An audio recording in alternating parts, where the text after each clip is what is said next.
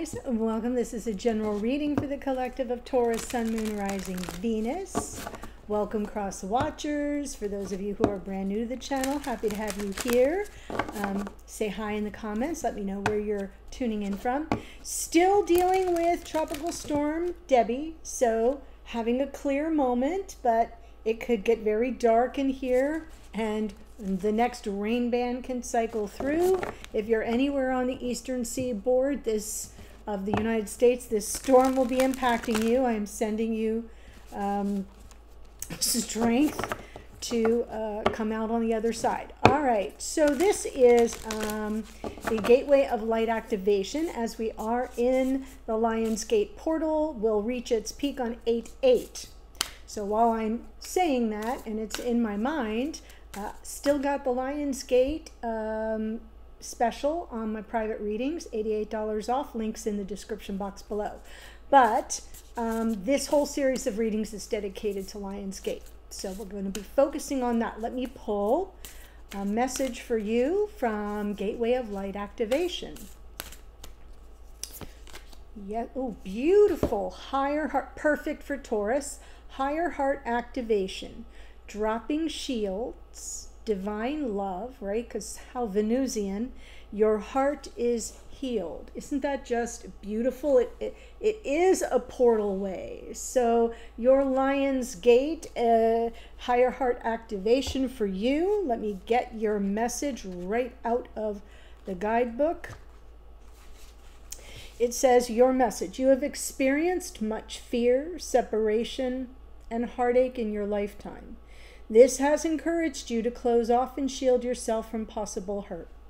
For a long time, you've been trying to open yourself back up, but have been concerned about being far too vulnerable. This card shows you have realized that love isn't something you have to work for or search for, but your divine inheritance. You have also recognized that this energy isn't something that comes through relationships or external experiences, but is your natural state of being. The more you close off, the more you close off from your true self. The more you drop your shields, the more love is revealed. The more you express the love you are, the more it is reflected back to you. Love is your truth. That is so beautiful. Oh, Taurus, you're making me tear up. And my nose run. I love that. Higher heart activation for all of you. That's not just for the Taurus, but it's very Venusian, right? Venus is the ruler of Taurus, so I love that. Venus is now in the sign of Virgo, so she's kind of, you know, getting everything in order. Mercury has stationed retrograde today. I know. In the sign of Virgo. So Venus and Mercury in the same sign, kind of interesting. They're both sort of getting into alignment. We're on the back side, on the back, yeah, we're just there. We're past the new moon in Leo. I don't know.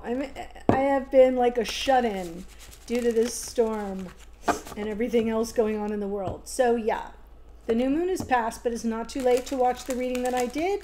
I also did the August 2024 Love Tarot Monthly Energy Update. Not too late to watch that because it's good for, I go week by week for the month. Lots of astrology to pay attention to. Okay, so I'm doing my twin flame spread for this reading. Here we go. I'll explain once I get all of the, yes, perfect. This, your shared energy with your person is a healing card. Nice, very interesting.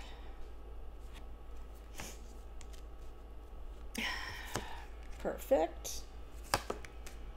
Oh, I like it, like it, like it, like it. Oh, I don't know if it's like allergies from all the humidity and the rain and everything that's being kicked up. But anyway, overall energy, it's not just even the overall energy, it's your shared energy. As you're working through Lion's Gate as a a manifestation portal, an ascension portal. And for twin flame soulmates, this is the shared energy for you, Taurus, or if you're here as the cross watcher, this is your opportunity to ascend through some healing. What is it that you're working on? What are you focused on in this connection? Fresh start with the Page of Pentacles. There's something that you need to learn, and this might be an opportunity for you to take the first step. Your person is, maybe on a little bit of a solitary journey. There's some personal growth that they're invested in at this moment. I like that. That is Virgo in the Hermit card. Now your karmic challenge comes through with Queen of Swords. The Queen of Swords, this is interesting. The Queen of Swords sort of, kind of approaches things in a very, associated with the sign of Libra, approaches things in a very practical way, right? Kind of checks all the drama at the door, all the emotions, and is just on a fact-finding mission. So your karmic challenge is, as you're putting one foot in the front of the other in this fresh start energy, you're in a learning phase. There's some need for just the facts as you go. So that might present a little bit of a karmic challenge. And for your person, their karmic challenge is around some guardedness, and maybe they're a little bit overly self-protective. They cling to things too much. So, I'm going to clarify everything. The opportunity is the Nine of Cups, which is wish fulfillment, and the divine guidance is speaking to you, King of Pentacles, which is about someone who you can count on, right? That shows up for you, that, not only just has some staying power, but that's dependable and reliable and is giving. This is not too giving. This is a little bit more stingy. So let's see what we've got here. I also want to say that for me, the Four of Swords is a Mercury retrograde card. Mercury is an air sign, a planet that rules Virgo and Gemini. Gemini is an air sign. Swords is air energy. And it just feels always to me that the Four of Swords is about a review. It's about rest. It's about recuperating. It's about, sort of recharging our batteries, reflecting, reevaluating, reassessing. And there may be, and of course that can bring about a lot of healing. So I just wanted to mention that, since as I do this reading, he is he is retrograde. Okay, here we go.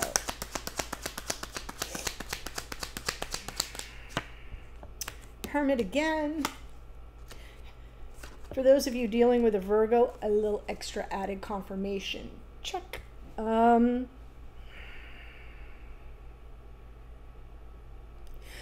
be that, and remember, this is the shared part of your journey.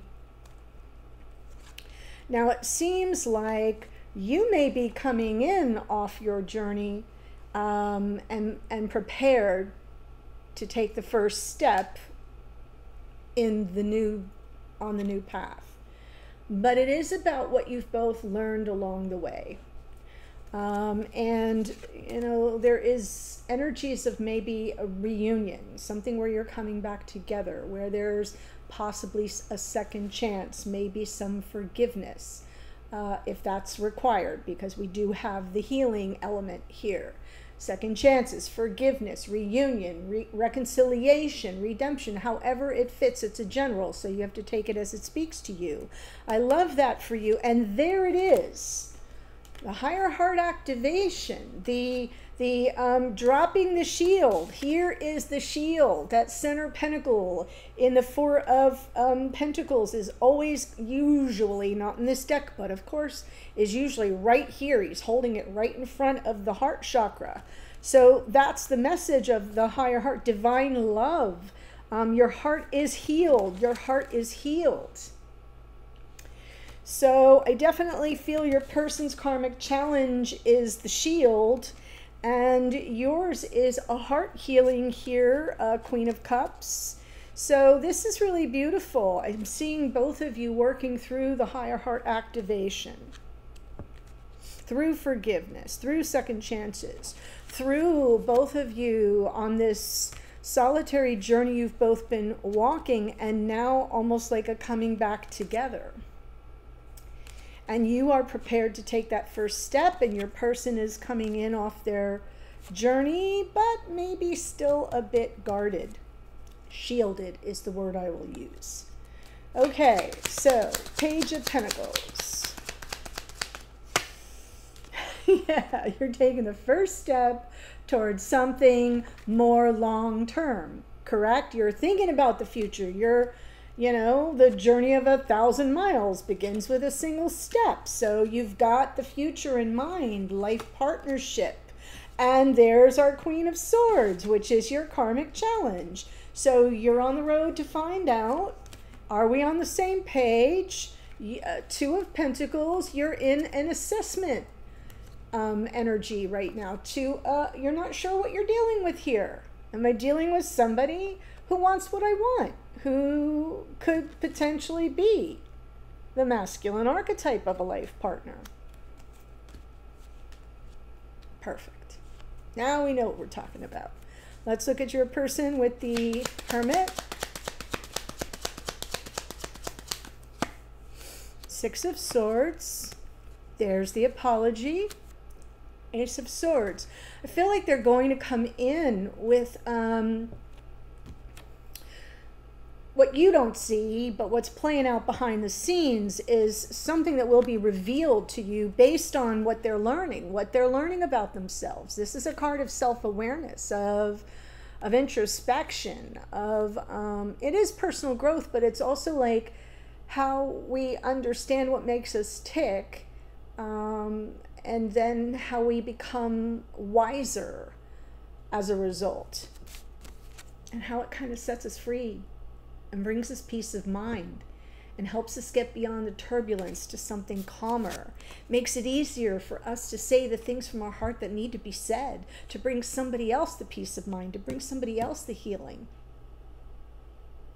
This is a higher heart activation for both of you. And I feel like this is not just in this person's unconscious awareness, it's playing out behind the scenes. It's like their epiphany is going to come through as a clarifying revelation for you. That's what's happening. Whew, just gotta chill. So, your karmic challenge is this Queen of Swords. And when I say karmic challenge, what I mean, you know, karma is our friend, guys. Right? When shit's going on and things aren't working out, it's karma's way of saying, you're out of alignment, you're out of alignment. And then you tweak a thing or two and you're like, that feels a little better, but not quite right. And it's like karma saying, you're almost there, you're almost there. You tweak a thing. Oh, no, no, no, no. Go back, go back, go back. And then you're like, oh, much better. Right?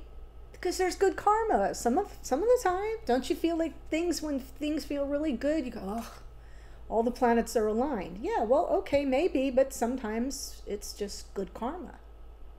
So what I feel I'm trying to say is, you know, the karmic challenge is about getting into alignment, and your karmic challenge is about kind of coming from, you know, level-headedness with clear purpose, clear communication, which is going to be tough during Mercury retrograde, especially with Mercury retrograde in Virgo, which is a sign that he rules, super bumpy.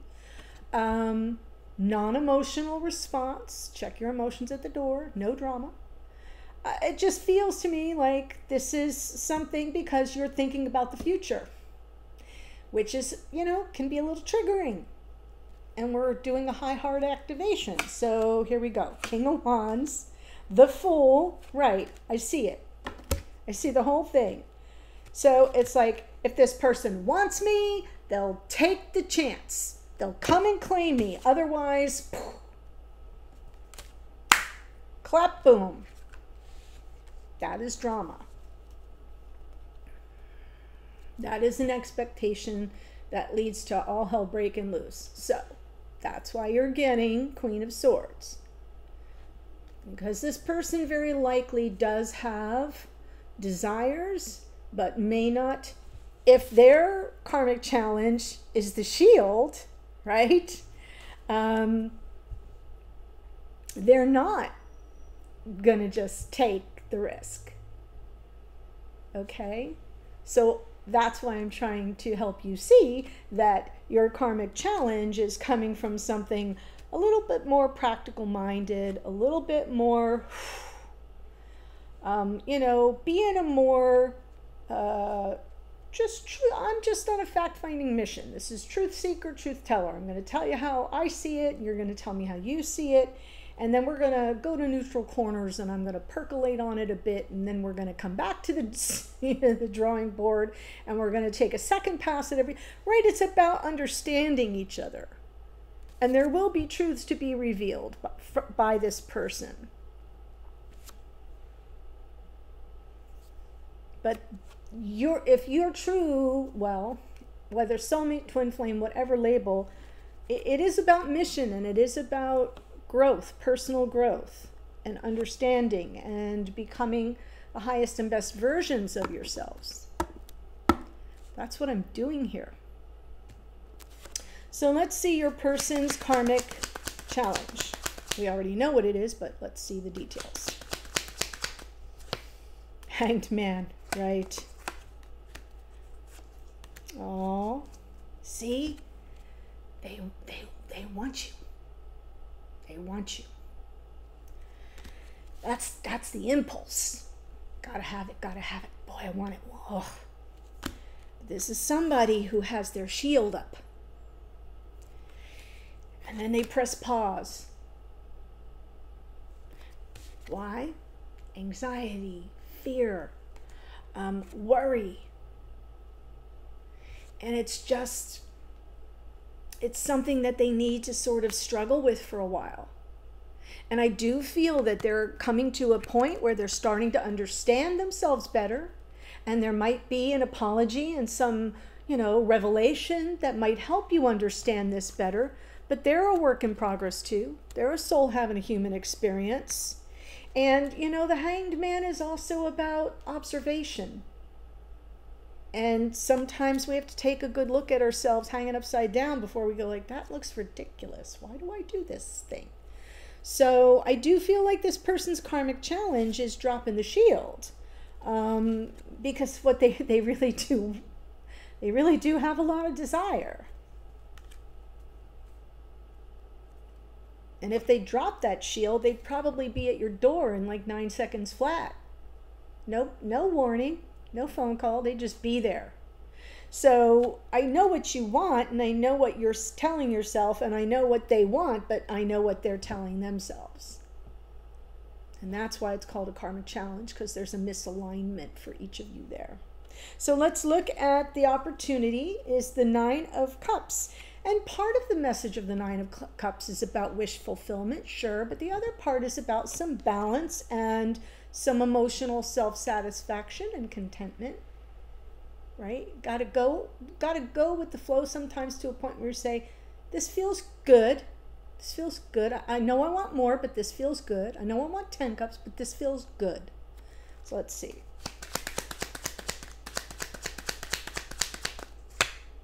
Seven of Cups, 8 of Swords, right. This feels good because if you push too much, here's what's going to happen. Blah, right? 7 of Cups, emotional overwhelm, confusion, second guessing, overthinking. I can't have nice things. Locking myself back in a prison of my own making. The opportunity is to just chill. Yeah. Death card is talking about, you know, there's an opportunity available to you for some growth, change, and transformation, but something's gotta be left behind on the cutting room floor. And this is it. The dramatization, the overthinking, the paralyzed energy, right?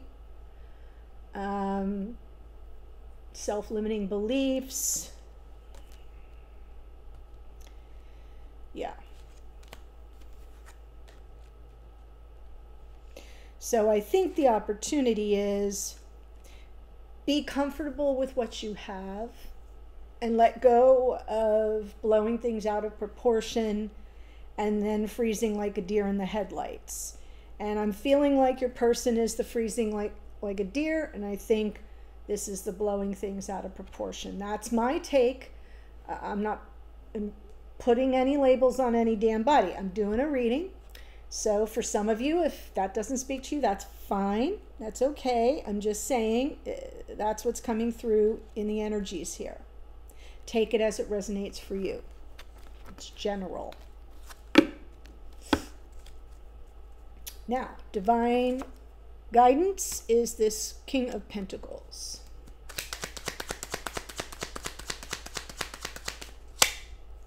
Four of Swords. We kind of end where we began.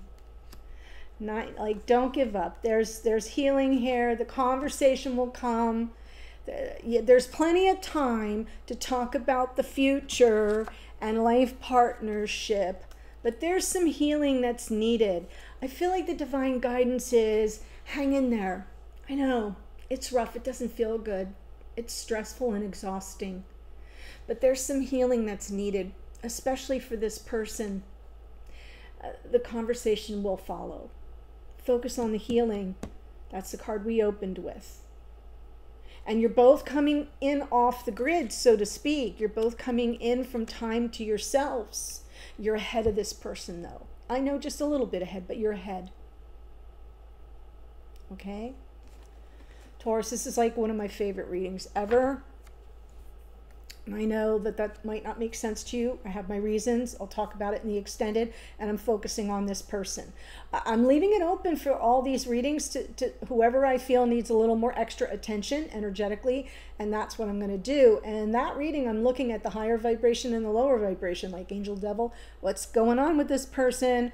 I want to see some hidden energies, something you may not know but would want to. What do they want you to know? What's their direct message to you? And then there will be some other things I'm going to explore. So that link is below. And yeah, before I give you the astrology, if you enjoyed the reading, if it spoke to you, if it helped you understand something better, gave you some clarity, some confirmation, please, if you haven't already, subscribe below. That is the only way I can grow this thing. And so YouTube knows that, oh yeah, she really wants to do this. So we're going to show her videos to other people. Thank you for that. So, and I did tell you about my Lionsgate special private readings, and the links to the extended are below. Okay, so here we go. We have the Hermit out twice. That is Virgo energy. Venus, well, no. Yeah. Venus is right now, oh, Venus is in Leo. Mercury is in Virgo, and, what else is happening in Virgo? What else did I say was in Virgo? Anyway, Hermit is Virgo. That's came out twice. We have Judgment is Pluto, which rules Scorpio. Queen of Cups is Cancerian energy. Page of Pentacles. I still got to think about that Virgo thing. Page of Pentacles, Taurus, Virgo, Capricorn. Queen of Swords came out twice. That is Libra energy. We have the Page of Cups, Cancer, Pisces, Scorpio. We've got the the King of Wands is Leo. The Fool is the planet Uranus, which rules Aquarius. The Tower is Mars, which rules Aries. Hanged Man is Neptune, which rules Pisces. The Knight of Wands is Sagittarian energy. Then we have the Death card is Scorpio. The King of Pentacles is Taurus. Definitely a Taurian reading. And let's see, did I get everything? I think I did. I love your higher heart activation. Let me double check, because now it's going to drive me crazy till I figure it out. Mercury is in Virgo, retrograde. Venus is in Virgo. Oh. Venus just moved into Virgo, guys. Okay, so here we go. That's it. I'm headed to the extended now. I'll see you there.